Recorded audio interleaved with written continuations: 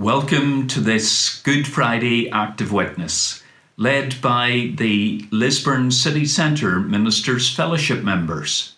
We're delighted that you have joined us as we read through the account of the crucifixion of Jesus, telling the story of God's love for every one of you. Those taking part today are John Brackenridge, Brian Agnew, David Turtle, Michael Davidson, Paul Dundas, Dermot McCalkin, and myself, Sam Wright. We are reading John chapter 19, and I'm beginning at the first verse. So the soldiers took charge of Jesus. Carrying his own cross, he went out to the place of the skull, which in Aramaic is called Golgotha. There they crucified him with two others, one on each side and Jesus in the middle. Pilate had a notice prepared and fastened to the cross. It read, "Jesus of Nazareth, the King of the Jews." Many of the Jews read this sign, for the place where Jesus was crucified was near the city, and the sign was written in Aramaic, Latin, and Greek. The chief priests of the Jews protested to Pilate, "Do not write the King of the Jews," but that this man claimed to be the King of the Jews. Pilate answered, "What I have written, I have written." When the soldiers crucified Jesus, they took his clothes, dividing them into 4 shares, one for each of them, with the undergarment remaining. This garment was seamless, woven one piece from top to bottom. "Let's not tear it," they said to one another. "Let's decide by lot who will get it." This happened that the scripture might be fulfilled that said, "They divided my clothes among them and cast lots for my garment." So this is what the soldiers did. Near the cross of Jesus stood his mother's sister, Mary the wife of Clopas, and Mary Magdalene. When Jesus saw his mother there and the disciple whom he loved standing nearby, he said to her, "Woman, here is your son," and to the disciple, "Here is your mother." From that time on, this disciple took her into his home.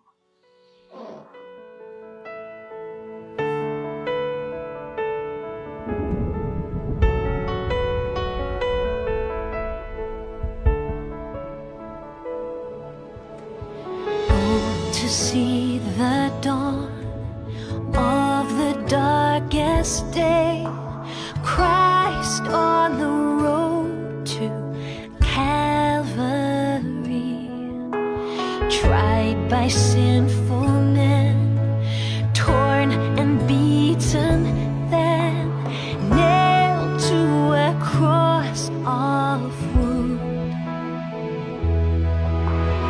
Oh, to see the pain written on your face, bearing the awesome weight of sin. Every bitter thought and every evil deed, crowning your blood-stained brow. There's the power of the cross. Christ became sin for us, took the blame, bore the wrath. We stand forgiven at the cross.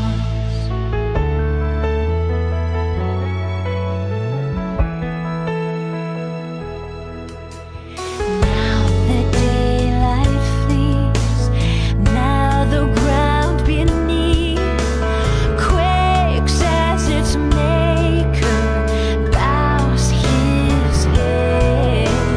Curtain torn in two, and dead raised to life.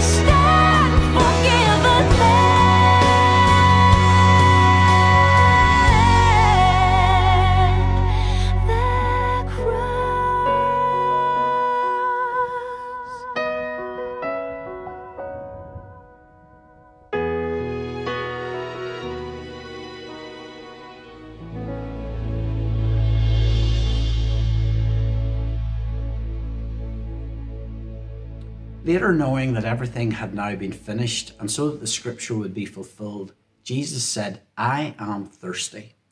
A jar of wine vinegar was there, so they soaked a sponge in it, put the sponge on a stalk of the hyssop plant, and lifted it to Jesus' lips. When he had received the drink, Jesus said, "It is finished." With that, he bowed his head and gave up his spirit. Now it was the day of preparation, and the next day was to be a special Sabbath. Because the Jewish leaders did not want the bodies left on the crosses during the Sabbath, they asked Pilate to have the legs broken and the bodies taken down. The soldiers therefore came and broke the legs of the first man who had been crucified with Jesus, and then those of the other. But when they came to Jesus and found that he was already dead, they did not break his legs. Instead, one of the soldiers pierced Jesus' side with a spear, bringing a sudden flow of blood and water. The man who saw it has given testimony, and his testimony is true. He knows that he tells the truth, and he testifies so that you also may believe. These things happened so that the scriptures would be fulfilled. Not one of his bones will be broken. And, as another scripture says, they will look on the one they have pierced.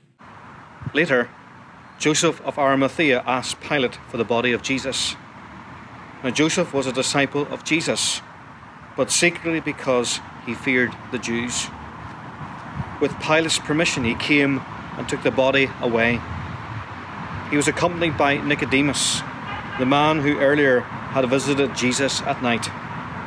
Nicodemus brought a mixture of myrrh and aloes, about 35 kilograms.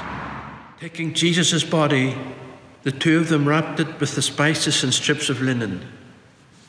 This was in accordance with Jewish burial customs. At the place where Jesus was crucified, there was a garden, and in the garden a new tomb in which no one had ever been laid to rest. Because it was the Jewish day of preparation, and since the tomb was nearby, they laid Jesus there. And on this Good Friday, I share with you our Good Friday blessing. May God of all goodness bless you. On this Good Friday, with its symbol of the cross of love, we Christians fully participate in the mystery of death and life. In facing our fear of death, we can realistically embrace the daily gift of life. May you all embrace the belief that love is the strongest power, and that nothing can ever separate the beloved from lover, friend from friend. May you see this day as Good Friday, because as in the life of Jesus, so with yours, God wraps you with courage in your troubles and strength in your distressing times. When all seems impossible, may you lean on the cross and rest at the foot of that cross. This day, may you all be blessed with the goodness of God's extravagant love. We make this prayer through Christ our Lord. Amen.